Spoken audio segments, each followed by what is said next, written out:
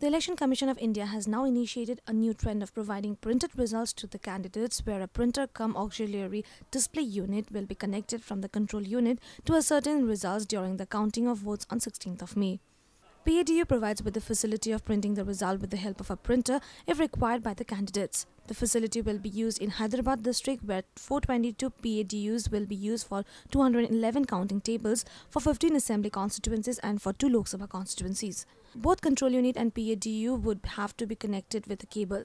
Meanwhile, at the counting center, there is only the requirement of control unit for knowing the poll result and no need of the balloting unit. Before getting the control unit to the hall, the returning officer will have to ensure that each counting table is provided with one PADU and PADU is placed with micro observers.